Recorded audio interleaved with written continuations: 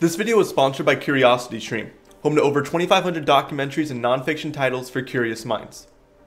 Okay, do not blink. That's probably the only cool card trick I can do, but I can tell you something interesting about playing cards I learned a few months ago. In a standard deck, there are 4 suits for the 4 seasons in a year. There are 52 cards for the 52 weeks in a year. And if you let ace have a value of 1, then all other card values follow from there up to 13. Adding up all the cards in the deck gets you 364. Add 1 joker and you get 365, the number of days in a year. Add the second joker and you get the number of days in a leap year.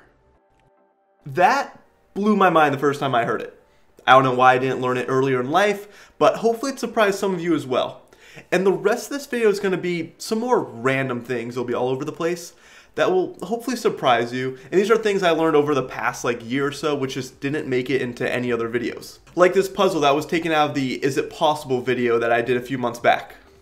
Imagine a circle with 4 points, A, B, C, and D on the perimeter. Then we'll put 3 points on the interior, B, C, and D as shown. But the second A will also go on the perimeter. The question is, can you connect A to A, B to B, C to C, and D to D such that the connections don't leave the circle and also don't intersect? This probably wouldn't take many of you that long to figure out, but I think it's the mathematical reasoning here that's really interesting. Now, if you just think about connecting A to A, this seems like it might be impossible. Because if you connect A to itself like this, then you have completely eliminated the ability to connect the D points together, since to do so you'd have to have the lines intersect, which isn't allowed. If you instead connect the A's like this, you still cannot connect the D points together. If you do something like this, now you can't connect the B points together, so this isn't looking possible. But let me ask this instead. If I move the points around as shown, can you now complete the same task asked before? That answer is obviously yes. A goes straight to A, and everything else connects easily. But the fact that this works allows us to see that the previous question is possible. Because if we just rearrange the points back to their original configuration while pushing the connections around as needed, we get a configuration that satisfies everything we said and connects all the letters to their partners. What we did was turn a more difficult problem into an easy one through a continuous transformation, or homeomorphism, that allowed us to get a solution. So it didn't even require trial and error, but rather just being a little clever. Now this next puzzle is a seemingly simple one that has to do with a rectangular region, but we can really think of it as a one-dimensional line segment as well. The question is, can you place 5 points, we'll label x1 through x5, such that x1 is within that region, so that's easy. Then x1 and x2 must be in different halves. x1, x2, and x3 have to be in different thirds.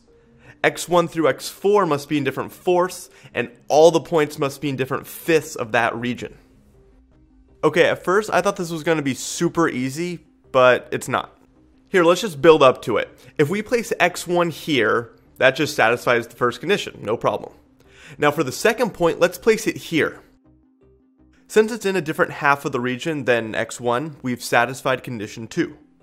But the third condition says that the first 3 points must be in different thirds, and these 2 points are already in the same third. So that failed, but let's just move them aside and put x3 in the middle, because order doesn't matter. Then here's the region split into fourths, and we see there is an open spot for x4 to go, such that condition 4 is satisfied. Everything's in their own separate fourth. But now we gotta split it into fifths and hope that x1 through x4 are in different fifths while allowing room for x5. And yes, in fact, that does work out. x5 just goes here, and we're good. This, of course, isn't the only solution, but we can't just switch any of these that we want and have something that still works. Like if we swap x2 and x5, then that's fine for condition 5, but if we go back to condition 4, then now x1 through x4 are not all in different fourths, so we can't maneuver as much as we'd want. Okay, fine, that wasn't too tough, but what if we were to keep going? What if we did this with 6 points, or 7, or 10, and so on, using that same pattern of rules? Well, if you want to try this on your own, try it with 10 points, because you'll see it's definitely not easy. But a more random question is, can we keep going? Will this even be possible with 10 or 20 or 100 points? Because it definitely seems like it is. It seems like if we're just really clever, we can arrange the numbers to satisfy all the conditions, depending on how many points you have. But we actually can't go on forever. It's a seemingly endless puzzle, but it does end. And the last number we can work with is 17. If you have 17 points and have to satisfy 17 conditions, you can make it work. But at 18 and anything after, it becomes impossible. Here you can see a picture of a solution with 17 points, but you won't find anything after that. Then if you've seen this year's Math Avengers video, the next few minutes is my part. It's a very simple, unsolved math problem that didn't make it into this video I did before. See, for most unsolved math problems, you need a degree in mathematics just to understand the problem. Here's an example called the Hodge conjecture, which comes with $1 million prize, by the way. But as you can see, there are very few words a non-mathematician would understand. So let's see an example of a much simpler question. What we have here is a brick, a rectangular prism, and I've labeled all the side lengths A, B, and C, and I've also labeled all the diagonals X, Y, and Z, or the diagonals of the faces. Now, what makes this brick an Euler brick is if all of these values are integers. However, finding integers that makes this work is not easy. For example, if we were to try like 3, 4, and 5 for the side lengths, well, that's fine here. 3 and 4 have a diagonal of 5. That works. That's an integer. But 3 and 5 yield a non-integer diagonal, so that doesn't work. Now, this is not the unsolved part, though, so the next question would be, what's an example of an Euler brick? What's the smallest Euler brick that exists? Give that some thought, but not really, because it's going to take you a while. Just finding these first few integers is not easy, but I memorized them for this video.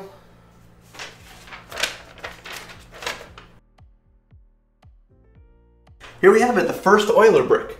So the side lengths A, B, and C are 44, 117, and 240 respectively.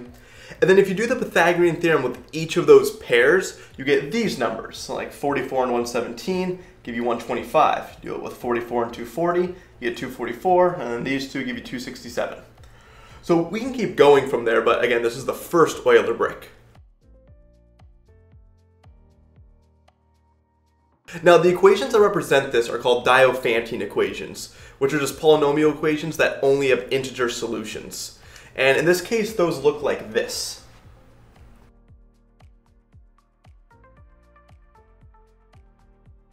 So we have 3 Pythagorean theorems, and any integer solutions to these equations yield an Euler brick. Now, the unsolved part of this comes in when we add a 4th diagonal, one that goes from the bottom left corner to the top right. I'll draw that in, and I'm just going to call that D. If you can find an A, B, and C such that everything here is an integer, you have found a perfect Euler brick. However, the question of does a perfect Euler brick exist is still unsolved. That's the part we don't know. It's actually a perfect Euler brick is unsolved. When we add in that 4th equation, which would be a squared plus b squared plus c squared equals d squared, the diagonal, then we don't know if there are integer solutions that satisfy these 4 equations. However, through the use of computers and just number theory, we have found out a lot about the properties of these numbers if an Euler brick does exist. For example, just from the Wikipedia page, we know if a perfect Euler brick exists, the smallest edge must be greater than 5 times 10 to the 11th. We know one edge, 2 face diagonals, and the long diagonal would be odd. We have a bunch of divisibility rules, and so on. That's about it though. Solving just those 3 Diophantine equations is not meant for a quick video like this, so it wasn't much I even could go into depth on, but I love unsolved problems, and this was an easy one to talk about. And just because we're on this topic, here's another simple unsolved problem. This here is a minimal Sudoku. That means it only has one solution, but if you remove any number, you now have a Sudoku with more than one solution, meaning it's not a proper Sudoku anymore. They very recently confirmed that 17, what you see here, is the minimum number of clues you can have for a minimal Sudoku. Anything less and you'll have more than one solution. What we don't know is the maximum number of clues for a minimal puzzle. However, we believe it's 40 and only 2 of those puzzles have ever been discovered, one you're seeing now. Compare that to the over 2,000 minimal puzzles with 39 clues that we have found. So if we remove one number from this Sudoku, then we'll have a puzzle with multiple solutions. However, we think if you have 41 or more clues, then yeah, you have one solution, but remove a number and you'll still only have one solution, so it's not minimal. We still aren't sure yet though.